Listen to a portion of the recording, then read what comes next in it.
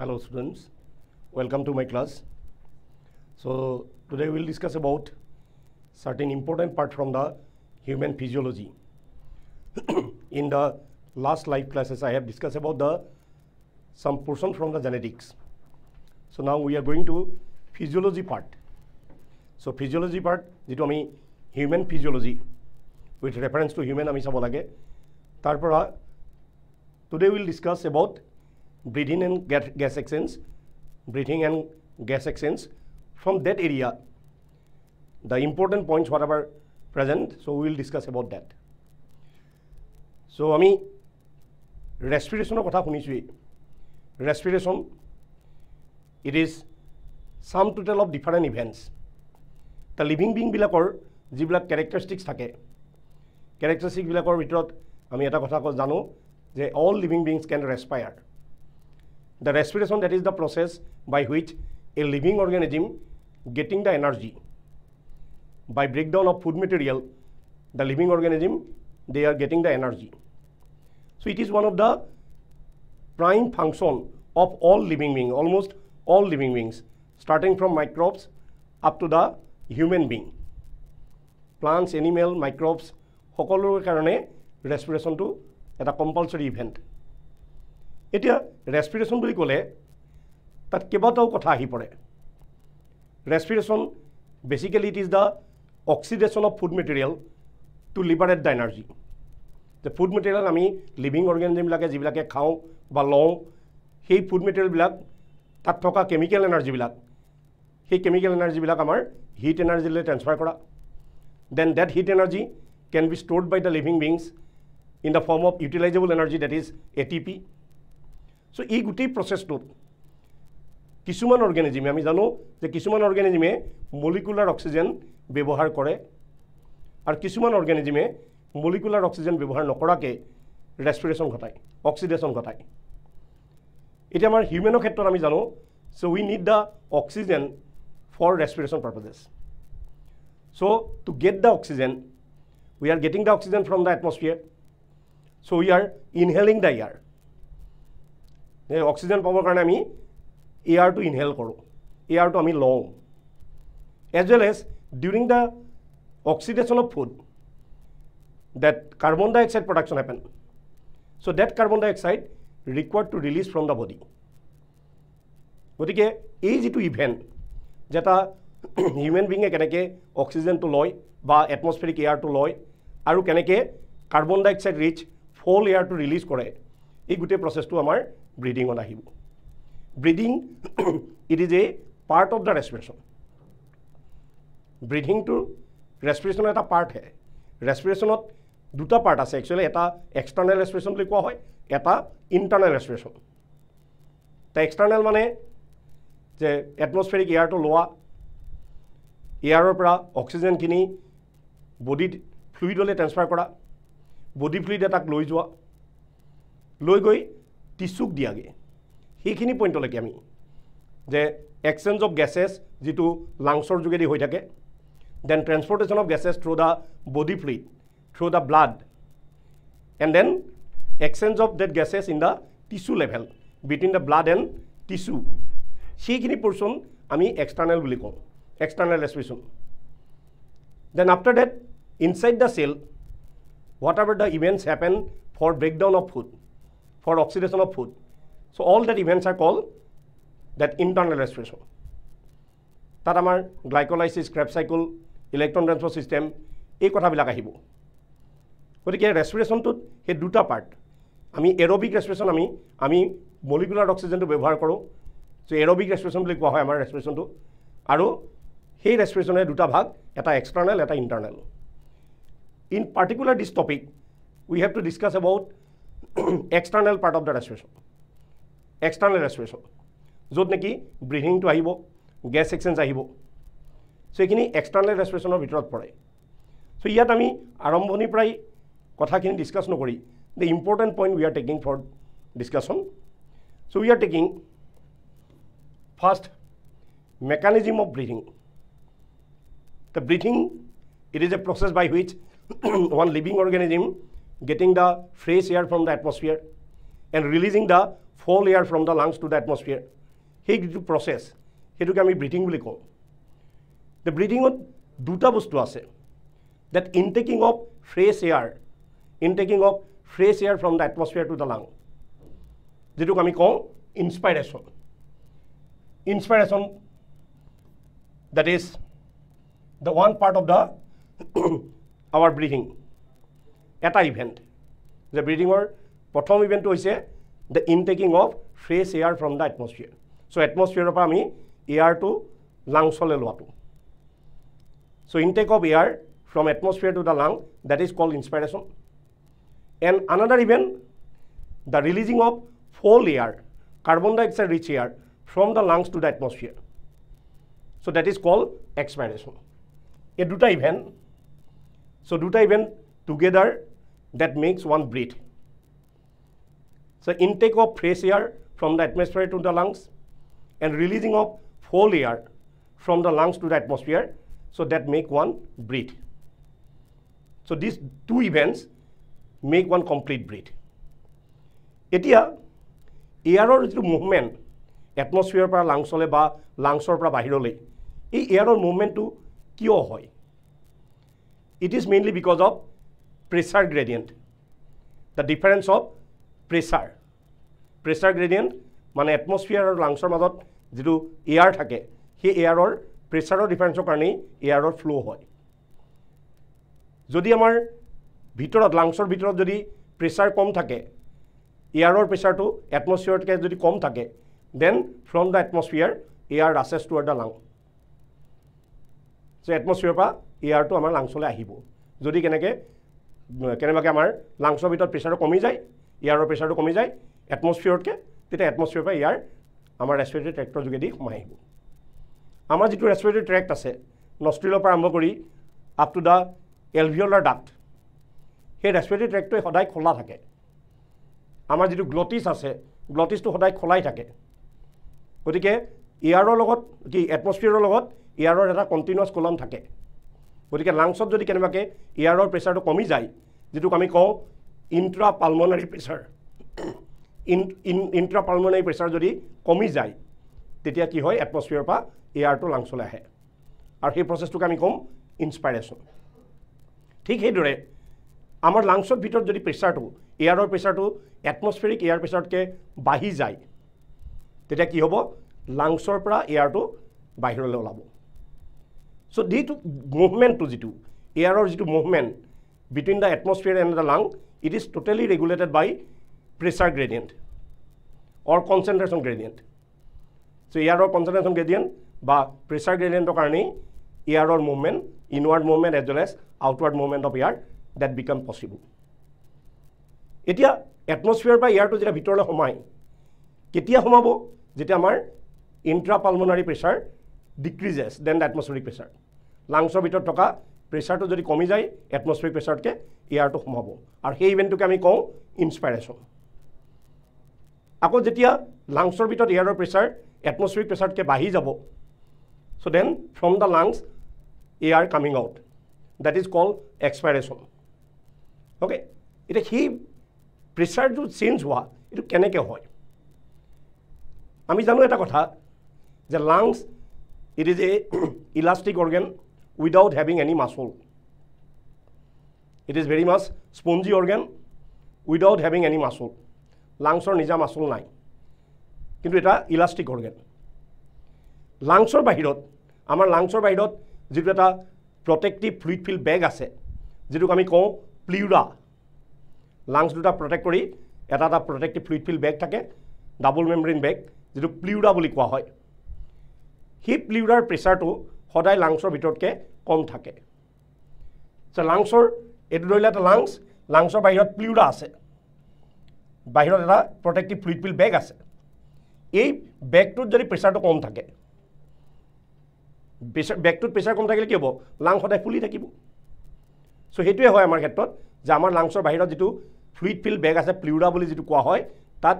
প্ৰেছাৰটো সদায় লাংছতকে কম থাকে. গতিকে কি হয় আমাৰ লাংছ দুটা সদায় বেলুনৰ দৰে ফুলি থাকে. যদি আমাৰ thoracic cavity এক্সপান্ড হয় thoracic cavity যেটো আমি চেষ্ট cavity বুলি কওঁ চেষ্ট কেভিটিটো যদি এক্সপাণ্ড হয় তেতিয়াহ'লে লাংছটো এক্সপাণ্ড হ'ব কাৰণ লাংছৰ বাহিৰত প্ৰেছাৰটো কম গতিকে থোৰাচিক কেভিটিটো এক্সপাণ্ড হ'লে লাংটো এক্সপাণ্ড হ'ব তেনেকৈ আকৌ যদি আমাৰ থোৰাচিক কেভিটিটো ভলিউম কমি যায় তাত যদি প্ৰেছাৰ পৰে তেতিয়া লাংছৰ ভিতৰতো প্ৰেছাৰ পৰিব তেতিয়া এয়াৰটো মুভমেণ্ট হ'ব গতিকে লাংছৰ যিটো মুভমেণ্ট আমাৰ বডিত হৈ থাকে এইটো এটা ইনডিৰেক্টলি হোৱা এটা মুভমেণ্ট এই মুভমেণ্টটোৰ কাৰণে কিছুমান মাছল ইয়াৰ লগত জড়িত হৈ আছে ইনস্পাইৰেটৰী এজ ৱেল এজ এক্সপাইৰেটৰী মাছল ইয়াত আমি প্ৰথম কথা হ'ল ইনস্পাইৰেশ্যন যিটো প্ৰচেছ ইনস্পাইৰেশ্যন প্ৰচেছত আমি কৈছে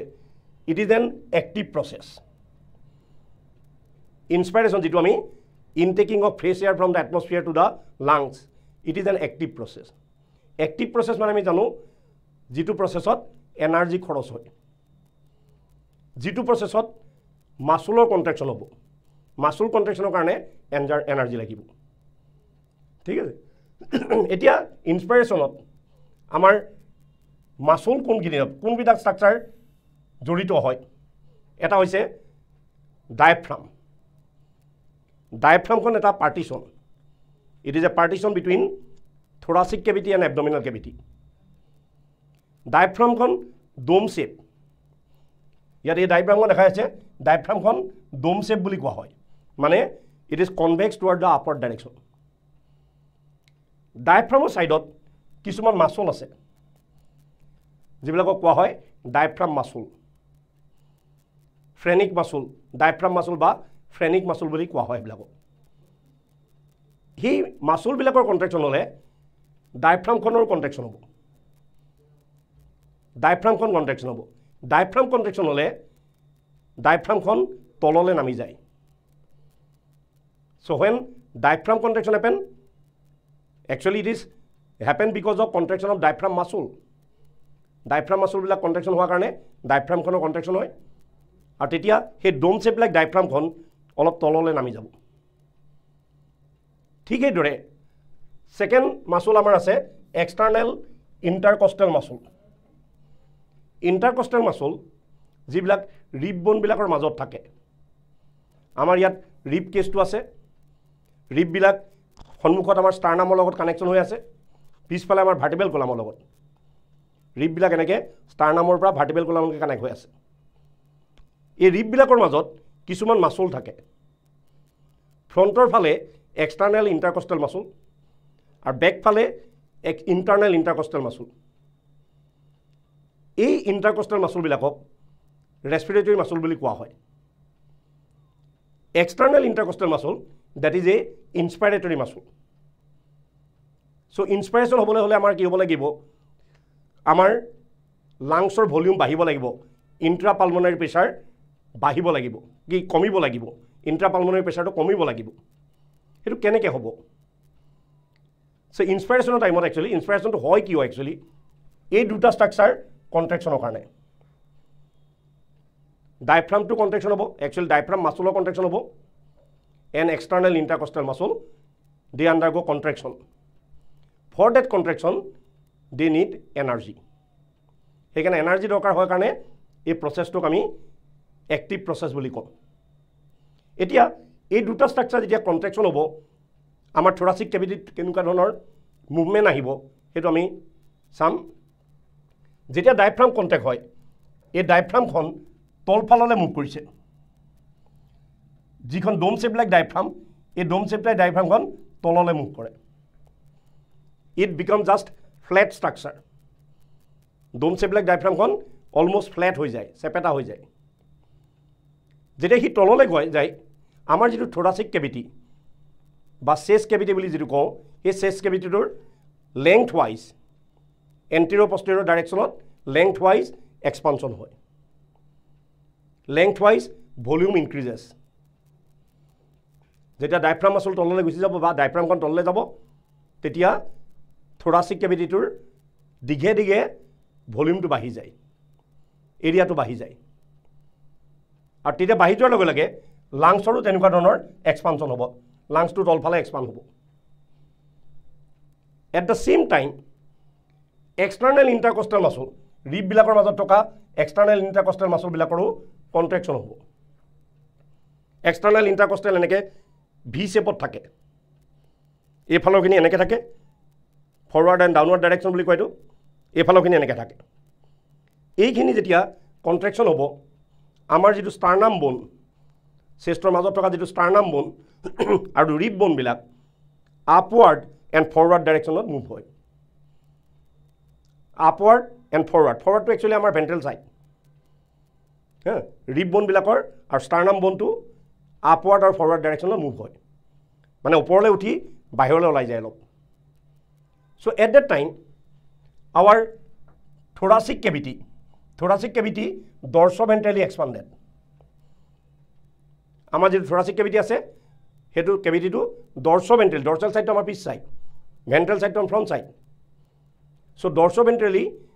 thoracic cavity expanded when external intercostal muscle undergo contraction so এই external intercostal muscle contraction diaphragm contraction একেটা সময়তে হয় একেটা সময়তে হোৱাৰ কাৰণে কি হ'ল আমাৰ thoracic cavity টো দিঘে আৰু dorsoventally expansion হয় laterally expansion হয় so thoracic cavity যেতিয়া expand হ'ব lung also expanded in that direction কাৰণ লাংছৰ বাহিৰত যেটো ফ্লুইড ফিল বেগ আছে সেই বেগটোৰ প্ৰেছাৰটো কম থাকে লাংছৰ ভিতৰতকৈ প্ৰেছাৰ কম থাকে গতিকে thoracic cavity expand হোৱাৰ লগে লগে লাংছটো expand হ'ব as a result of that এইটো এটা expanded lung এইফালে ওলাই গৈছে দুইফালে এনেকৈ বহল হৈ গৈছে আৰু তললৈ নামি গৈছে গতিকে এইটো এটা expanded condition so when thoracic cavity expanded lung expanded in that direction as a result of that inside our lungs intrapulmonary pressure decreases than the atmospheric pressure so lungsor ভিতৰত এয়াৰৰ প্ৰেছাৰটো atmospheric প্ৰেছাৰতকৈ কমি যায়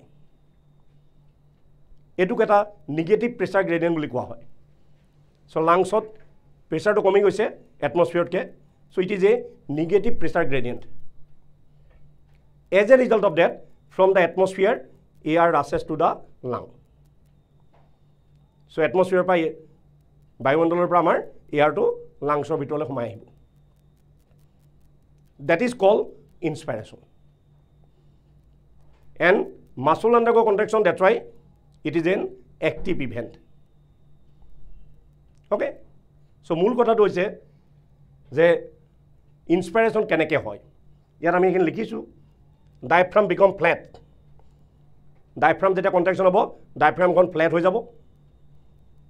and is pushed towards abdominal cavity তললৈ push কৰিব তললৈ নামি আহিব sternum moves towards ventral and anterior direction ventral মানে আমাৰ front side এই sternum টো আমাৰ মাজত থকা বনটো সন্মুখৰ ফালে ventral side লাগবাই আহিব আৰু ওপৰলৈ যাব anterior side লৈ our anterior side towards the upper side towards the head that is called anterior so sternum dal actually ওপৰলৈ আৰু বাহিৰলৈ ওলাই anterior upward direction and ventral means outward so because of this movement of diaphragm as well as sternum and rib bones our thoracic cavity expanded lung also expanded in that direction as a result inside the lung a negative pressure is developing intrapulmonary pressure decreases inside the lung than the atmospheric pressure so from the atmosphere air rushes toward the lung and that is called inspiration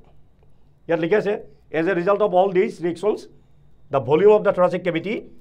increased the pressure of pleural fluid over lung is decreased pressure to pleural fluid komi thake lungs or upor thoka jitu pleural fluid pressure to kom thake gotike ki hobo due to this spongy nature of the lung expanded the lung to elastic hoy spongy nature hoy gotike hi expand hobo jimane amar thoracic cavity expand hobo lung to himane expand hobo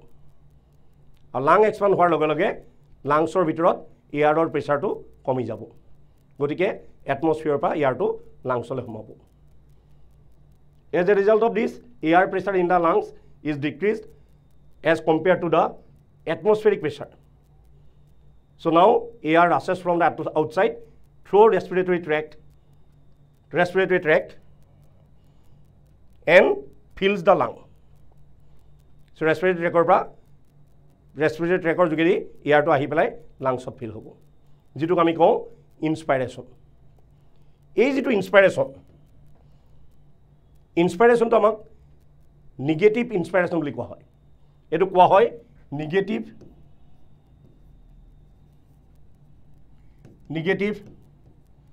air breathing. এই মেকানিজমটো কোৱা হয় negative air breathing. Negative air breathing process বুলি কোৱা হয়। আমাৰ ইনস্পাইৰেশ্যনটো negative air breathing, মানে লাংছৰ ভিতৰত pressure কমি গৈছে, নিগেটিভ প্ৰেছাৰ ডেভেলপ হৈছে, সেইকাৰণে এই ইনহেলেশ্যনটোক বা ইনস্পাইৰেশ্যনটোক আমি কওঁ নিগেটিভ এয়াৰ ব্ৰিথিং। এই নিগেটিভ এয়াৰ ব্ৰিথিঙত একচুৱেলি আমাৰ লাংছটোৱে এটা সাকশন পাম্পৰ দৰে কাম কৰে। লাংছে সাকশন পাম্পৰ দৰে, যে পানী উঠোৱা এই সাকশন পাম্পৰ দৰে কাম কৰে। সো সাকশন পাম্পৰ কাম কৰাৰ কাৰণে কি হ'ল, প্ৰেছাৰটো কমি যোৱাৰ কাৰণে এটমস্ফিয়াৰৰ পৰা এয়াৰটো গুচি আহে। এই নিগেটিভ এয়াৰ ব্ৰিথিঙৰ এটা এডভান্টেজ আছে। নিগেটিভ এয়াৰ ব্ৰিথিং কৰাৰ কাৰণে আমাৰ এটা এডভান্টেজ আছে কি, যে আমি ব্ৰিথ কৰি থাকোঁতে মুখত খাই থাকিবও পাৰোঁ, খোৱাটো আৰু ব্ৰিথিংটো একেলগে চলাই নিব পাৰোঁ। There is no problem. Okay, so' that is one advantage of negative air breathing. চ' যিবিলাক এনিমেলত নিগেটিভ এয়াৰ ব্ৰিথিং থাকে, চ' তেহেঁতে খাই থকা সময়তো ব্ৰিথ কৰি থাকিব পাৰে, কোনো প্ৰব্লেম নাই, দুইটা কাম একেলগে চলি থাকে। এতিয়া এয়াৰটো যেতিয়া এটমস্ফিয়াৰৰ পৰা নাকৰ ভিতৰে যাব, আমাৰ নেজেল চেম্বাৰত ইনহেলিং এয়াৰৰ কিছুমান কণ্ডিশ্যনিং হয়। সেই কণ্ডিশ্যনিং কেইটাও জানিব লাগিব। কণ্ডিশ্যনিং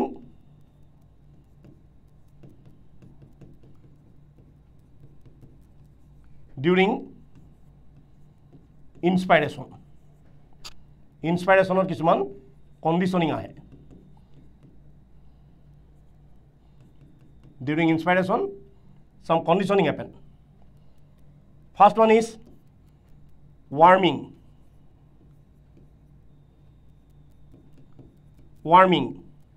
যা ইনহেল কৰা এয়াৰটোৰ টেম্পাৰেচাৰ বহোৱা হয়, যেটো আমাৰ নেজেল চেম্বাৰত হয়। নেজেল চেম্বাৰত বহুতো ব্লাড ভেসেল আছে, lots of blood vessels are present here.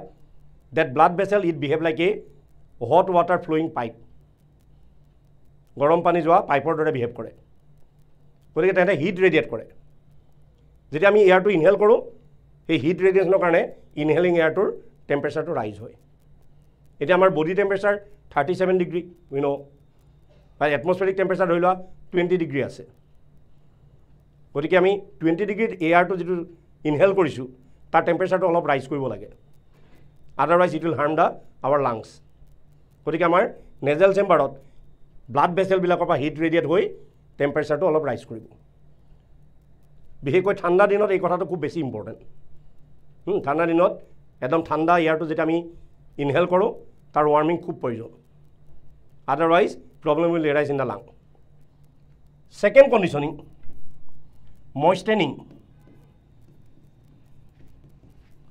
moistening. Some water vapor that are added to this inhaling air. আমাৰ নেজেল চেম্বাৰত কিছুমান water secreting কৰা কিছুমান সেৰাছ গ্লেণ্ড আছে। There are some seras gland in the nasal chamber secreting watery content. So nasal chamber heat radiation হৈ থাকে, so heat radiation হৈ থকাৰ কাৰণে সেই waterটো vapor হলে convert হয়, and that water vapor mix with the inhaling air. কাৰণ কি হৈছে, যদি আমি কেনেবাকে dry air inhale কৰোঁ, complete dry air, তেতিয়াহ'লে আমাৰ lungs collapse হৈ যাব। So when we inhale the dry air, addition of moisture, addition of vapor, that is most important. So some amount of vapor that are added in our nasal chamber during the inhalation time. Especially in the desert area, it is one of the serious problem. So desert area বিলাকত যিবিলাক মানুহ বসবাস কৰে, তেওঁলোকৰ কাৰণে এইটো এটা ডাঙৰ প্ৰব্লেম। কেতিয়াবা তেওঁলোকৰ হয় যে ড্ৰাই এয়াৰ ইনহেল কৰি দিয়ে। So ড্ৰাই এয়াৰ ইনহেল কৰিলে তেওঁলোক ইমিডিয়েট কলাপছ হ'ব পাৰে। গতিকে ডিজাৰ্ট এৰিয়াত ওচৰে পাজৰে থকা মানুহবিলাকৰ যিখিনি তেওঁলোকে দেখা যায় যে এক্সট্ৰা এটা প্ৰটেকশ্যন লয় তেওঁলোকে টাৱেল চাৱেল এনেকুৱাখিনি তিয়াই পেলাই পানীত তিয়াই পেলাই মুখত বান্ধি ৰাখে সেইটো এটা এক্সট্ৰা নেজেল চেম্বাৰে মইশ্চাৰিং কৰিব কিন্তু তাৰ উপৰিও তেহেঁতে এক্সট্ৰা প্ৰেছাৰ ল'বলগীয়া হয় চ' মইশ্চাৰিং happen in the nasal chamber third conditioning cleaning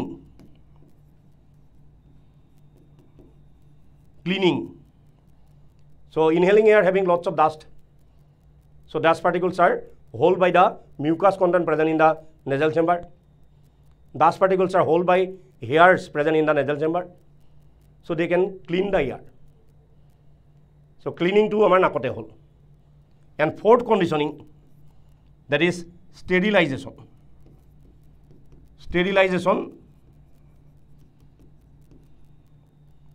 that any microbes which are present along with the air that will be held by the mucus in our nasal chamber mucus secreting glands are present here so they can hold the that microbes whatever present in the inhaling air so sterilization also happen in the nasal chamber so a sarita conditioning it is happen in our nasal chamber a conditioning ini hoy hekane amar nasal chamber ok wa hoy air conditioner of our respiratory system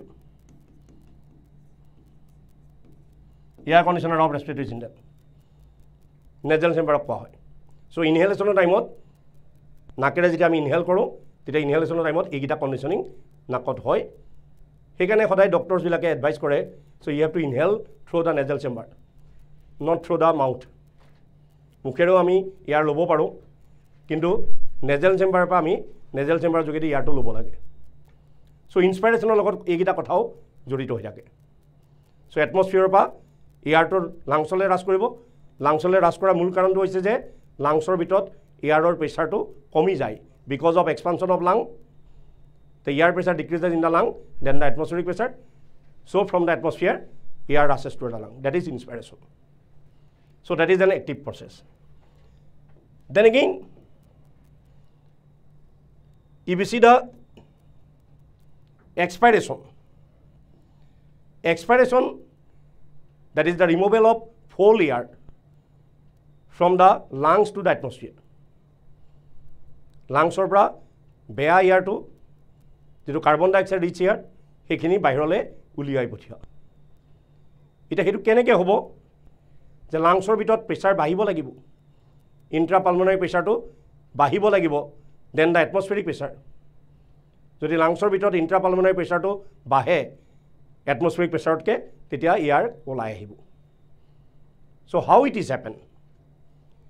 normal এক্সপিৰেশ্যন it is a passive প্ৰসেছ এক্সপিৰেশ্যনটো এটা কৈছে normal এক্সপিৰেশ্যন is a passive activity the passive activity মানে যিটো এক্টিভিটিত energy প্ৰয়োজন নহয় যিটো এক্টিভিটিত মাছলৰ কন্ট্ৰেকশ্যন নহয় so normal expression to ami passive event boli kong normal expression ketia hobo jeti amar inspiratory muscle janeke diaphragm or diaphragm muscle as well as external intercostal that two muscles are inspiratory muscle when that two muscles undergo relaxation inspiration time hey muscle duta contraction hoisil contraction howa karone thoracic cavity expand hoisil lung expand hoisil inspiration hoisil so etia expiration time সেই muscle বিলাক relaxation হবো diaphragm undergo relaxation so diaphragm যেটা relaxed হবো ডায়াফ্রামটো আকো ওপৰলৈ উঠি গল it again becoming dome shape relax হোৱাৰ লগে লগে ডায়াফ্ৰামটো ওপৰলৈ উঠি গল গতিকে এটো আকো ওপৰলৈ যোৱাৰ কাৰণে আমাৰ যেটো থোৰাসিক কেভিটি এন্টেৰিয়ৰ পষ্টেৰিয়ৰ ডাইৰেকশনত থোৰাসিক কেভিটিৰ ভলিউমটো কমি যাব again এক্সটাৰ্নাল ইন্টাৰকস্টাল muscle relaxed when external intercostal muscle relaxed our sternum bone and rib bones that are going to their normal condition that are moving backward and downward direction normal condition so as a result our thoracic cavity also decrease their volume dorsoventrally jetia rib bone aru sternum bone bhitorle homai tolle goise tetia amar thoracic cavity to dorsoventrally komi jabo so diaphragm oporle ahile dome shape hol হেকাৰণে এন্টেৰিয়ৰ পষ্টেৰিয়ৰ ডাইৰেকশনত থোৰাসিক কেভিটিটো কমি গল আৰু এক্সটাৰ্নাল ইন্টাৰকস্টাল Maslow relax হোৱাৰ কাৰণে ডৰ্চোভেন্ট্ৰেলি থোৰাচিক কেভিটিটো কমি গ'ল, তাৰ ভলিউমটো কমি গ'ল, আৰু কমি যোৱাৰ কাৰণে লাংছৰ ওপৰতো প্ৰেছাৰ পৰিব। চ' when the pressure developing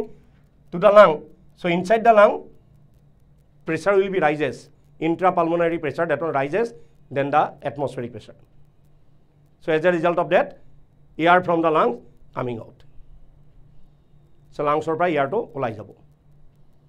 চ' এই গোটেই প্ৰচেছটো এটা পেচিভ ইভেণ্ট বুলি কোৱা হৈছে। পেচিভ ইভেণ্ট মানে ইয়াত এনাৰ্জি খৰচ হোৱা নাই, কাৰণ মাছলৰ ৰিলেক্সেশ্যন হৈছে। মাছলৰ ৰিলেক্সেশ্যনৰ কাৰণে এনাৰ্জি খৰচ কৰিব নালাগে, কণ্ট্ৰেকশ্যনৰ কাৰণে এনাৰ্জি খৰচ হয়। চ' ইনস্পাইৰেশ্যনত মাছলৰ কণ্ট্ৰেকশ্যন আছে, গতিকে এনাৰ্জি তেতিয়া লাগিছিল, কিন্তু এক্সপাইৰেশ্যনত সেই মাছলবিলাক ৰিলেক্স হয়,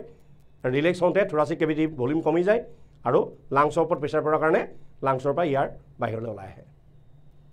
চ' that is the point it is given here. During এক্সপাইৰেশ্যন কণ্ট্ৰেকশ্যন in any মাছলছ does not tech place. যে কোনো মাছলৰ কণ্ট্ৰেকশ্যন নহয়,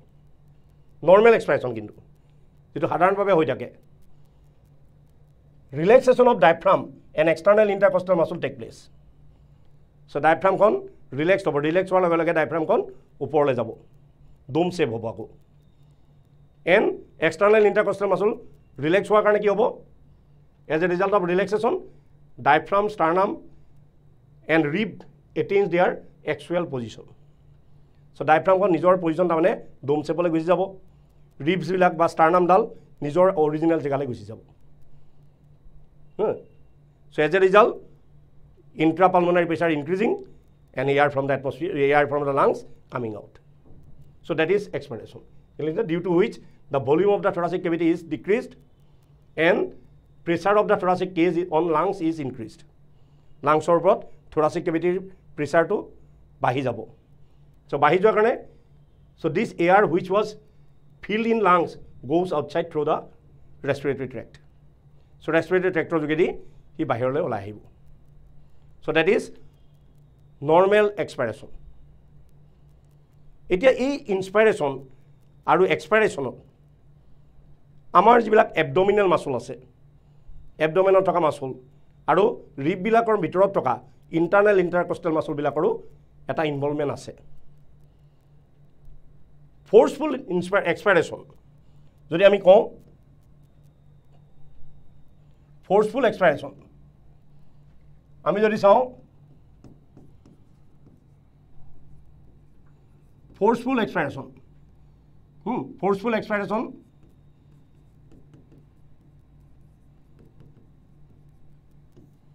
ফ'ৰ্চফুল এক্সপাইৰেশ্যন যদি চাওঁ, তেতিয়া আমাৰ এবডমিনেল মাছল,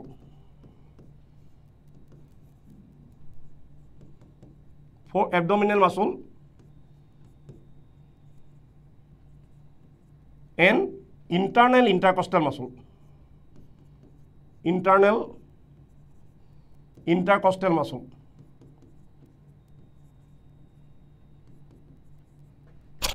এই দুটা মাছল contraction হ'ব। These two muscle undergo contraction during the forceful expiration. ইহঁতৰ contraction হ'ব during forceful এক্সপাইৰেশ্যন। তাৰমানে ফ'ৰ্চফুল এক্সপাইৰেশ্যনটো যেনেকৈ আমি স্নিজিং কৰিলে, যেনেকৈ আমি কাহ মাৰিলে during the কাফিং, during sneezing, during talking, মই এতিয়া কথা কৈ আছোঁ, এইটো ফ'ৰ্চফুল এক্সপাইৰেশ্যন হৈ আছে। চ' এই ফ'ৰ্চফুল এক্সপাইৰেশ্যন হওঁতে আমাৰ এবডমিনেল মাছল আৰু ইণ্টাৰনেল ইণ্টাৰকষ্টেল মাছলো কণ্ট্ৰেকশ্যন হয়।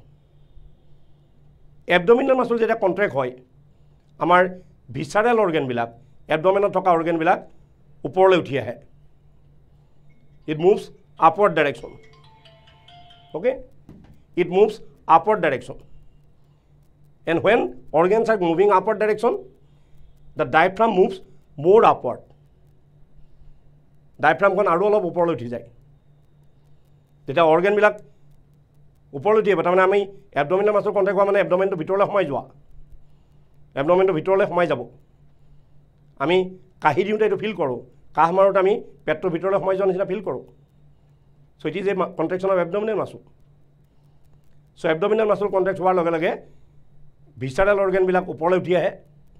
চ' ডায়েফ্ৰামখনত অলপ প্ৰেছাৰ পৰে ডায়েফ্ৰামখন আৰু অকণমান ওপৰলৈ উঠি যায় চ' access volume of air coming out কি extra volume of air coming out internal intercostal muscle De R also' কণ্ট্ৰেক্টিং during that time internal intercostal muscle contract হ'লে কি হয় আমাৰ ষ্টাৰ্নাম বন আৰু ৰিব বনবিলাক আৰু অলপ ভিতৰলৈ সোমাই যায় it goes toward the inward direction more than the normal. So that extra pressure developing on the lung, so air coming out.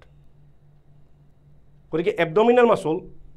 internal intercostal muscle, they also involve during forceful expiration. Abdominal muscle can passively help in inspiration. Abdominal muscle passively inspiration of সহায় কৰে এবডমিনেল muscle যেতিয়া relax হয় আমাৰ এবডমটো bulging হয় এবডমেনটো অলপ বাহিৰলৈ ওলাই যায় তেতিয়া সেই অৰ্গেনবিলাক অকণমান তলত নামি যায় তলত নামি যোৱাৰ লগে লগে ডায়েফ্ৰামখন আৰু অকণমান তললৈ যাব পাৰিব তেতিয়া অলপ বেছিকৈ এয়াৰ সোমাব পাৰিব অ'কে চ' অলপ বেছিকৈ এয়াৰ সোমাব পাৰিব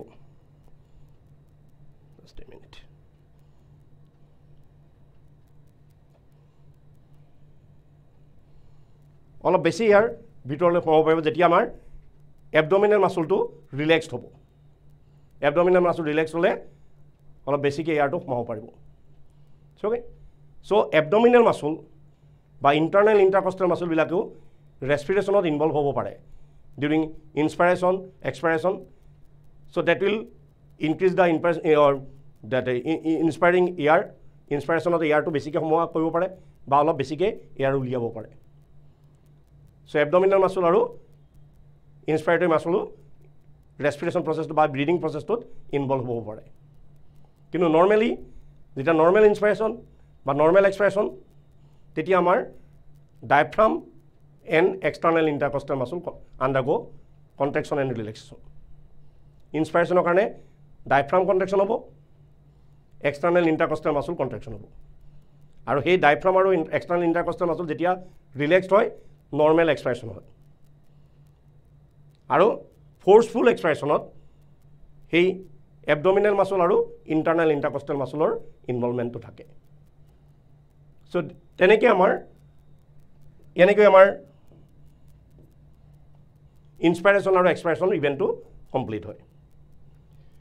চ' one inspiration followed by এক্সপাইৰেশ্যন make one complete breath one inspiration followed by one expiration make one complete breath এটা উশাহ নিশাহ লোৱাটো আমি এইটো এটা কমপ্লিট ব্ৰিথ বুলি কোৱা হয় যে এবাৰ আমি উশাহ ল'লোঁ নিশ্বাস এৰিলোঁ এইটো এটা কমপ্লিট ব্ৰিথ এটা ব্ৰিথ কমপ্লিট হ'বৰ কাৰণে নিয়াৰ এবাউট 5 ছেকেণ্ড টাইম লাগে এটা ব্ৰিথ কমপ্লিট হ'বৰ কাৰণে নিয়াৰ এবাউট 5 ছেকেণ্ড টাইম লাগে ফৰ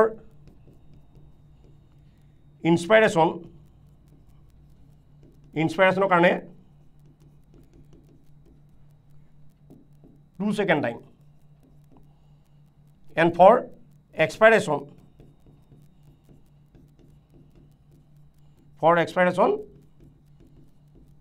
এৰাউণ্ড 3 ছেকেণ্ড টাইম দৰকাৰ হয় তাতকৈ অলপ কমতো হ'ব পাৰে কথা নাই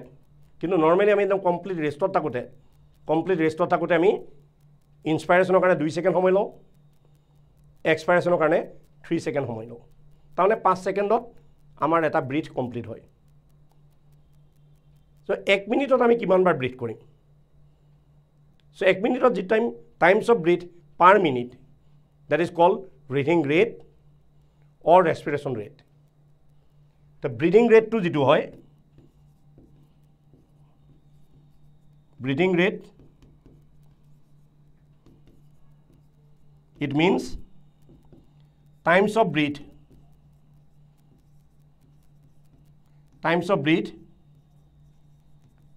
per minute 1 মিনিট সময়ত আমি কিমানবাৰ ব্ৰিথ কৰোঁ নৰ্মেলি এই টাইমটো হৈছে আমাৰ ব্ৰিথিং ৰেটটো হৈছে 12ৰ পৰা 16 times per minute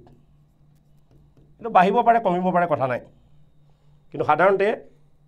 12 to 16 times breath can be happen per minute. যেতিয়া activity period বাঢ়ি যায় breathing rate টো বাঢ়ি যাব বা কমপ্লিট ৰেষ্টত থাকোতে অকমান breathing rate টো কমি যাব পাৰে সেটো ফিজিক্যাল কন্ডিশন এজ মানে এইবিলাক বহুত কথাৰ ওপৰত ডিপেন্ড কৰে এক্টিভিটি ওপৰত ডিপেন্ড কৰে সেটো ব্ৰিথিং ৰেট বুলি কোৱা হয় so that is about the mechanism of breath mechanism of breathing inspiration expiration okay then we'll go to the next point that is respiratory volume and capacity which is also called pulmonary volume and capacity the pulmonary volume or capacity বুলি কলে আমি কি বুঝো এই যে এয়ারটো আমি লইছো বা এৰিছো বা আমাৰ সিস্টেমত যে আমি ৰাখিছো the volume of air we are receiving or releasing or holding by the system during different condition is called pulmonary air volume যে কিমান ভলিউম এয়ার আমি লও এৰো বা আমাৰ সিস্টেমত আমি ৰাখো বেলেগ বেলেগ সিচুৱেচনত বেলেগ বেলেগ কন্ডিশনত সেইখিনি কোৱা হয় পালমোনাৰী এয়াৰ ভলিউম সেই ভলিউম কিনি মেজাৰ কৰিব কাৰণে এটা ইনস্ট্ৰুমেন্ট আছে যেটো কোৱা হয় স্পাইৰোমিটাৰ the volume of air which are moving during the inspiration or expiration or the volume of air which we can hold in the system that can be measured by instrument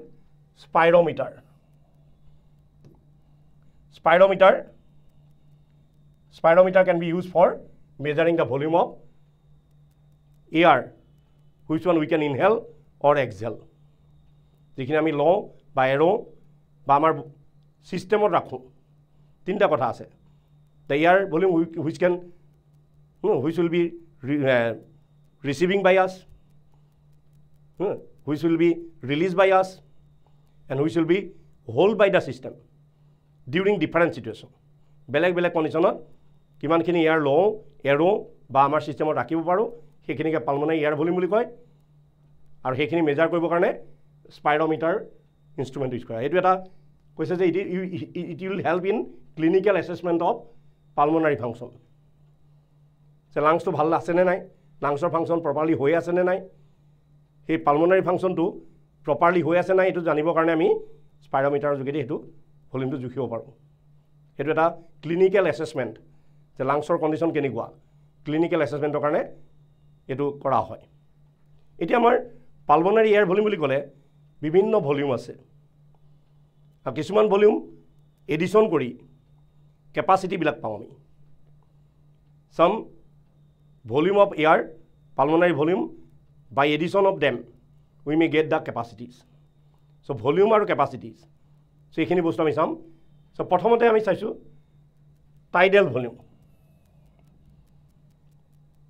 tidal volume which means the volume of air we can inhale or exhale during a normal breath আমি এটা সাধাৰণভাৱে breath কৰোতে কিমানখিনি air লও বা এৰো যিকোনো এটা লও বা এৰো হেতু কোৱা হয় টাইডেল ভলিউম নৰমাল অবস্থাত কোনো আমি জোৰ কৰা নাই ফোর্সফুল অ্যাক্টিভিটি নহয় during normal time how much air we can inhale or exhale so that volume will be called tidal volume আমাৰ মানুহৰ কাৰণে এটো approximately 500 ml 500 ml ইয়াৰ আমি সাধাৰণতে লও বা এৰো কোনো জোৰ নিদিয়াকে ফোৰ্স ব্যৱহাৰ নকৰাকে আমি হিমানখিনি ইয়াৰ লও বা এৰো সেইখিনিকে টাইডেল ভলিউম বুলি কোৱা হয় এতিয়া এজন হেলদি মেনে 1 মিনিটত যিখিনি লোৱা সে 1 মিনিটত কিমান লব যদি আমি 12 বাৰ ৰেসপায়াৰ কৰো 12 বাৰ ব্ৰিথ কৰো so 5 into 12 around 6000 500 into 12 around 6000 ml so healthy মানুহজনৰ কিমানখিনি 1 মিনিটত লব প্ৰা 6000 ৰ পৰা 8000 লৈকে লব 6,000 to 8,000 ml of air taking or releasing by the person during normal time per minute. Normal breathe korte 1 minute or ami 6,000 পৰা 8,000 ml air লব পাৰো 500 ml এবাৰত লওঁ যদি আমাৰ 12 টাইম ব্ৰিথ হয় 1 মিনিটত যদি 12 টাইম ব্ৰিথ হয় হেতু এমাউন্ট হৈ গল 6,000 ml আৰু যদি 16,000 okay 16 টাইম ব্ৰিথ হয় that amount becoming 8,000 so 1 মিনিটৰ ইমানখিনি ইয়াৰ আমি লব পাৰো বা এৰিব পাৰো এতিয়া টাইডেল ভলিউমটোৱে টাইডেল ভলিউমত দুটা ভলিউম আছে টাইডেল ভলিউমত একচুয়ালি দুটা ভলিউম থাকে টাইডেল ভলিউম দুভাগ আছে around 150 ml total tidal volume was 500 ml a 500 ml or 150 ml remain in respiratory tract ot thakibo respiratory tract ot 150 ml thakibo in respiratory tract 150 ml air remain dia এই নাকৰ পৰা আৰম্ভ কৰি এলভিওলাৰ ডাক্টলৈকে এইখিনি অংশত 150 ml থাকে এই 150 ml এয়াৰ এইখিনি ফ্ৰেছ এয়াৰ যদি আমি ইনহেল কৰো সেইখিনি ফ্ৰেছ এয়াৰ আছে 150 ml তাত কোনো ধৰণৰ গ্যাস এক্সচেঞ্জ নহয় there is no exchange of gases in that area সেইকাৰণে এই 150 ml কোৱা হয়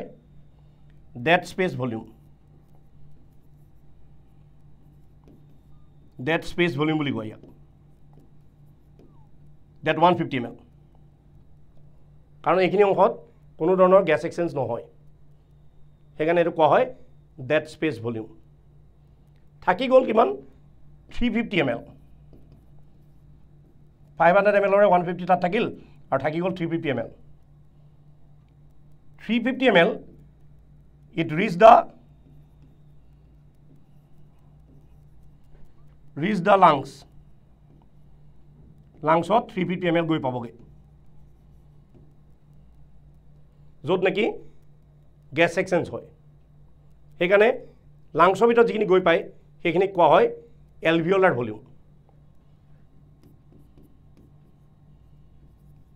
এলভিওলাৰ ভলিউম বুলি কোৱা হয়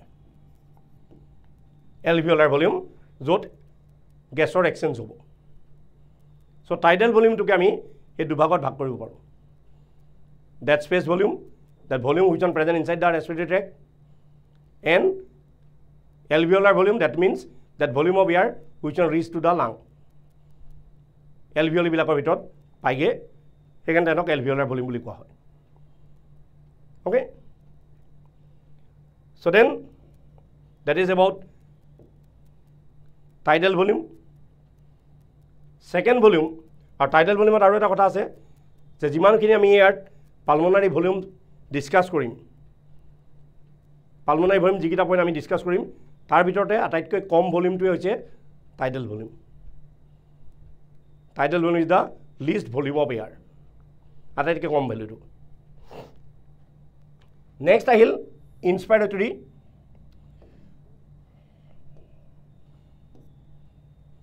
inspiratory reserve volume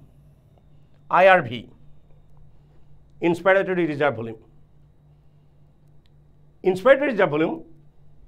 it is a volume of air a person can take forcefully after a normal inspiration it is an extra volume of air taken by the person forcefully after a normal inspiration তুমি normal inspire কইলা জোর দি পেলাই আৰু অলপ কৰি দিলা so নৰমাল ইনস্পায়াৰেশন তোমাৰ tidal volume কিনি আহিব কিন্তু জোৰ দিয়াৰ কাৰণে অলপ ফোৰ্স এপ্লাই কৰাৰ কাৰণে কি হৈছে আৰু অলপ এক্সট্ৰা ভলিউম সোমাব so that extra volume of air we can inhale forcefully after a normal inspiration that is called inspiratory reserve volume লিখিছে volume of air a person can inspired by forcible inspiration over tidal volume the tidal volume উপৰিও extra volume যিখিনি আমি force কৰি পেলাই inhale কৰোঁ চ' সেইখিনি কোৱা হয় ইনস্পাইৰেটৰী ৰিজাৰ্ভ ভলিউম আৰু ভেলুটো হৈছে তাৰ 2500 to 3000 ml চ' সেইখিনি আমি এক্সট্ৰা ল'ব পাৰোঁ নৰ্মেল 500 ল'মেই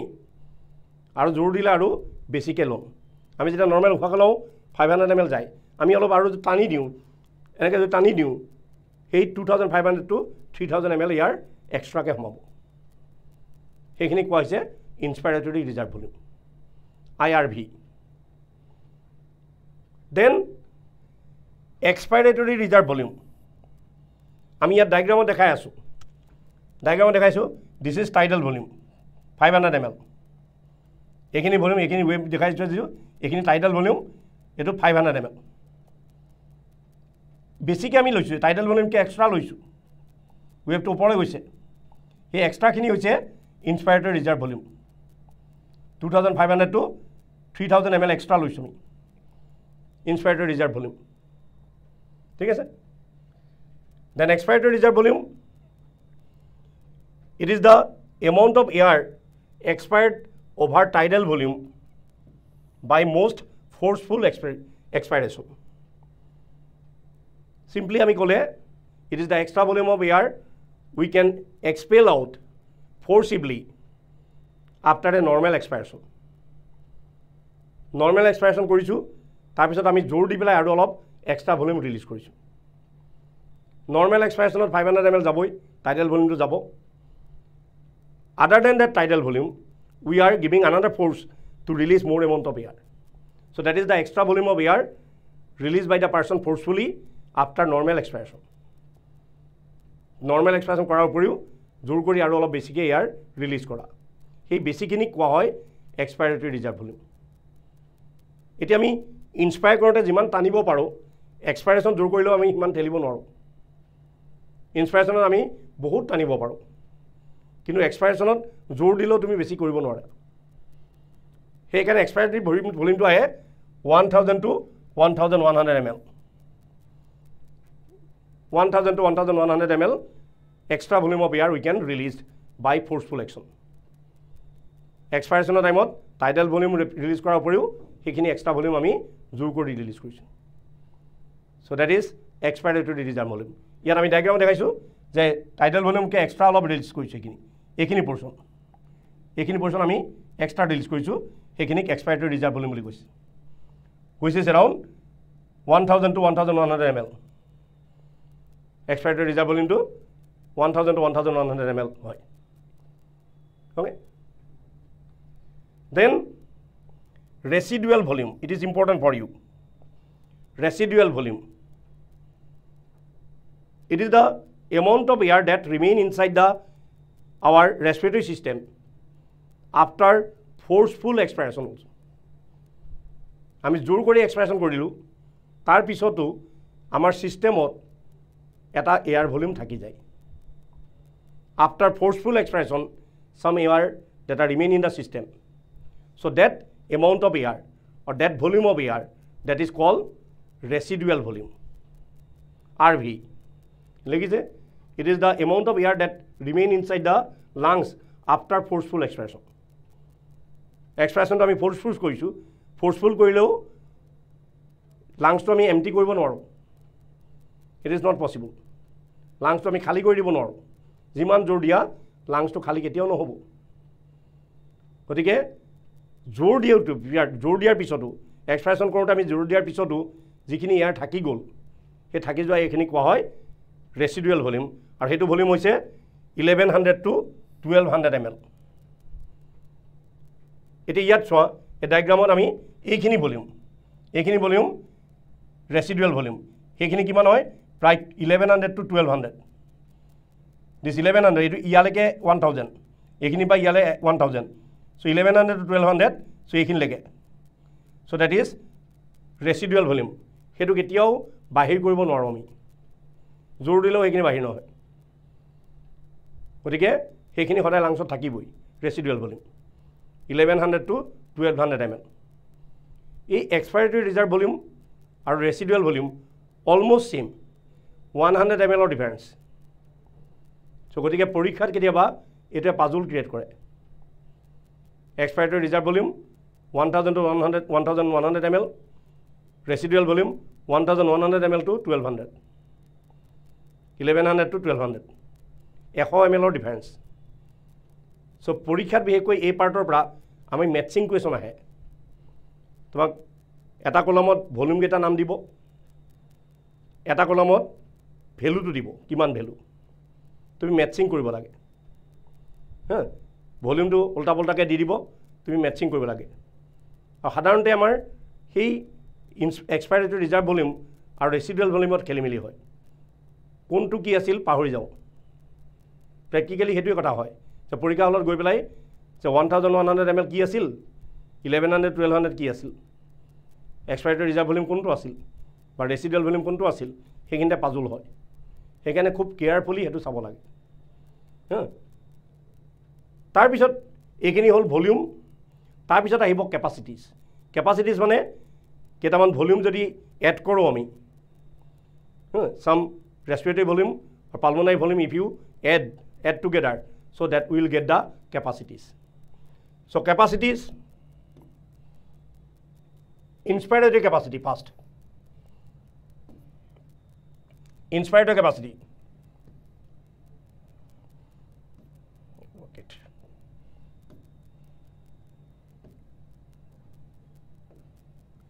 Inspiratory capacity. I see. So inspiratory capacity মানে আমি গাৰ সমস্ত শক্তি লগাই কিমানখিনি এয়াৰ টোটাল লব পাৰো the total volume of air we can inhale forcefully the total volume of air we can inhale forcefully so that is inspiratory capacity যাৰ সমস্ত শক্তি ব্যৱহাৰ কৰি আমি কিমানখিনি এয়াৰ লব পাৰিম so কিমানখিনি লব পাৰিম the tidal volume plus IRV inspiratory reserve volume tidal volume normally low আৰু inspiratory reserve volume to আমি জোৰ কৰি লওঁ এক্সট্ৰা হিচাপে লওঁ গতিকে দুইটা মিলি পেলাই inspiratory capacity হল so tidal volume আছিল 500 ml 500 ml tidal volume আছিল plus 2500 to 3000 ml that is inspiratory reserve volume so etu hoy gol 3000 to 3500 ml that is the inspiratory capacity himan kini air ami gar samosto shokti logai inhale koribo parim total volume of air we can inhale forcefully so that is value to mone rakhiba 3000 to 3500 ml that volume of air we can inhale forcefully inspiratory capacity ঠিক হে দৰে expiratory capacity সেকেটাই কথা গাৰ সমস্ত শক্তি লগাই কিমানখিনি air আমি ৰিলিজ কৰিব পাৰো the total volume of air we release forcefully that is expiratory capacity so জোৰ কৰি পেলাই আমি কিমানখিনি এয়াৰ ৰিলিজ কৰিব পাৰিম so ইয়াত আহিব কি TV plus ERV so TB to asile 500 ml plus ERV expiratory reserve volume 1000 to 1100 ml গতিকে এটো হৈ গল 1500 ৰ পৰা 1600 ml ইমানখিনি হৈছে expiratory capacity ইমানখিনি এয়াৰ আমি জোৰ কৰি ৰিলিজ কৰিব পাৰো লওঁতে বহুত লব পাৰো এৰোতে ইমান বেছি জুৰিব নোৱাৰো so expiratory capacity to হ'ব 1500 পৰা 1600 ml then functional residual volume or capacity functional residual volume or capacity এতিয়া আমাৰ লাংছৰ ভিতৰত যদি আমি নৰমাল এক্সপ্ৰেছন কৰো নৰমাল এক্সপ্ৰেছন কৰাৰ পিছত লাংছৰ ভিতৰত যিমানখিনি এয়াৰ থাকিব after a normal expression the volume of air which can remain in our system that is called functional residual volume or functional residual capacity যে normal expression কৰাৰ পিছত সিস্টেমত কিমানখিনি এয়াৰ থাকে লিখিছে it is the amount of air date normally remain inside the লাং after normal expression লাংছৰ ভিতৰত কিমানখিনি air থাকে নৰ্মেল এক্সপ্ৰেশ্যনৰ পিছত in it এক্সপাইৰেটৰী reserve volume and ৰেচিডুৱেল ভলিউমছ R included এতিয়া ৰেচিডুৱেল ভলিউমটো কেতিয়াও নোলায় এই ৰেচিডুৱেল ভলিউমটো আমি উলিয়াব নোৱাৰোৱেই ফ'ৰ্চ কৰিলেও সেইটো নোলায় ফ'ৰ্চ কৰাৰ পিছতো সেইখিনি থাকিবই 1100 to 1200 ml ৰেচিডুৱেল ভলিউম সদায় থাকিবই আৰু যদি আমি এক্সপাইৰেশ্যনটো নৰ্মেল তেতিয়াহ'লে এক্সপাইৰেটৰী ৰিজাৰ্ভ ভলিউম কিন্তু তাত থাকিব এক্সপাইৰেটৰী ৰিজাৰ্ভ ভলিউম তাত থাকিব চ' ERV প্লাছ RV তো ERV আছিল এক্সপাইৰেটৰী reserve volume 1000 to 1100 ml plus ৰেচিডুৱেল volume 1100 to 1200 ml গতিকে টোটেলত হৈ গ'ল 2100 to 2300 ml সেইখিনি হৈছে functional ৰেচিডুৱেল volume functional ৰেচিডুৱেল capacity so এইখিনি ভলিউম নৰ্মেলি আমাৰ লাংছত থাকে যদি আমি নৰ্মেলি এক্সপ্ৰেশ্যন কৰি থাকোঁ সেইখিনি এমাউণ্ট আমাৰ লাংছত থাকে সেইখিনিক ফাংচনেল ৰেচিডুৱেল ভলিউম বুলি কোৱা হয় আটাইতকৈ ইম্পৰ্টেণ্ট ভলিউমটো হৈছে ভাইটেল কেপাচিটি আটাইতকৈ ইম্পৰ্টেণ্ট তো ভাইটেল কেপাচিটি কি কৈছে ইয়াত it is the amount of air date can B expired by most ফ'ৰ্চফুল এক্সপাইৰেশ্যন after A ডিপেষ্ট inspiration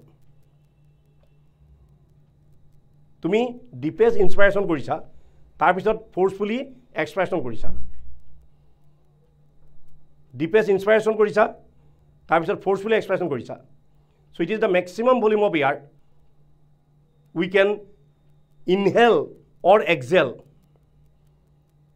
can inhale or exhale after forceful expiration or forceful inspiration ये দুটা বস্তু আহে so maximum volume of air we can inhale after a forceful expiration so forceful expiration পিছত কিমান maximum volume of air আমি লব পাৰিম সেইখিনি ক'ব vital capacity it is the maximum volume of air we can inhale forcefully after a forceful expression. By it is the maximum volume of air we can exhale after a forceful inspiration. So, duta definition আছে ইয়াত যে তুমি কিমানখিনি maximum volume of air ল'ব পাৰা after forceful expression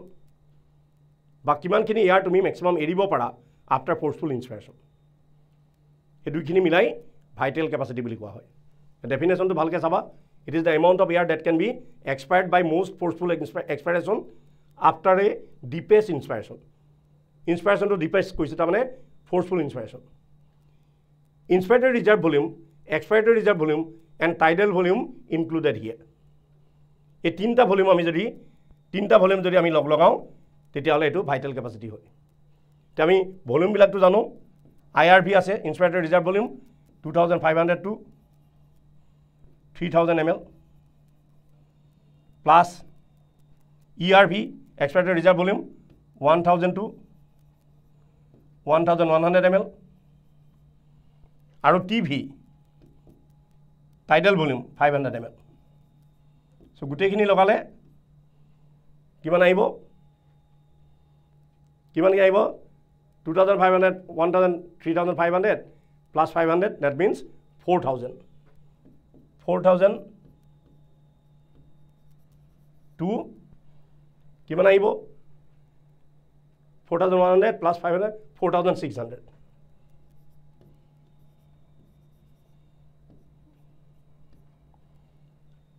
it is 3000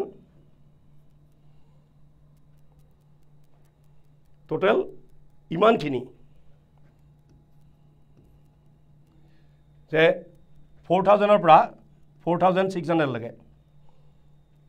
সেইখিনি হৈছে vital capacity এটো এটা ৰেঞ্জ ধৰা হয় এটো এটা ডাঙৰ ৰেঞ্জ হিচাপে ধৰা হয় যে কেতিয়াবা দেখা যায় যে ভাইটাল ক্যাপাসিটি এটা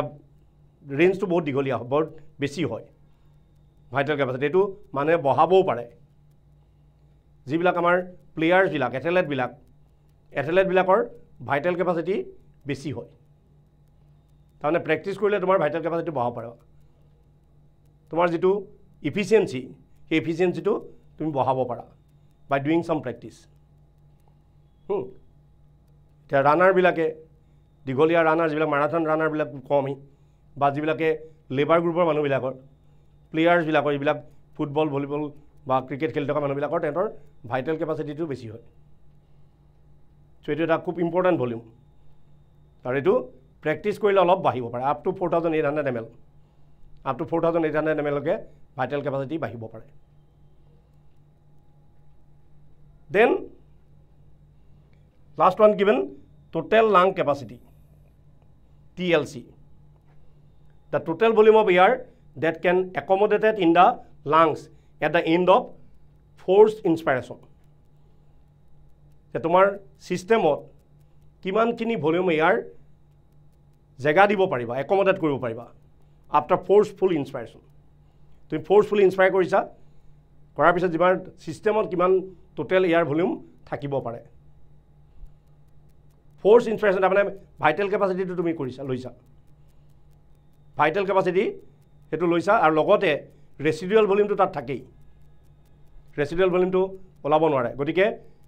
টোটাল লাং কেপাচিটি ধৰা হয় the vital capacity plus RV the vital capacity আমি পালো vital capacity 4000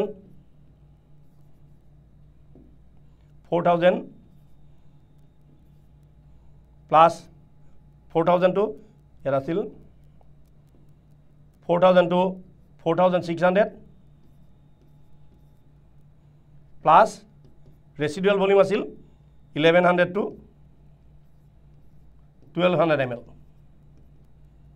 residual volume গতিকে দুইটা কি মিলালে কিমান হ'ব 5100 to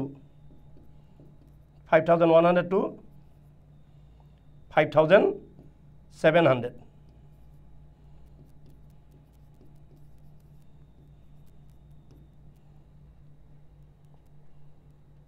so এটো ধৰা হয় একচুয়ালি 5 লিটাৰৰ পৰা 6 litre 5000 to 6000 ml total lung capacity বুলি কোৱা হয় তো এটা ৰেঞ্জত ধৰা হয় যে 5 লিটাৰৰ পৰা 6 লিটাৰ 5000 ml মানে 5 litre up to 6000 ml so within that range total lung capacity present in the human so এই গুটেই কথাখিনি আমি diagrammatically দেখাইছো সোৱা ইয়াত দেখাইছো diagrammatically we are showing the total so this is the tidal volume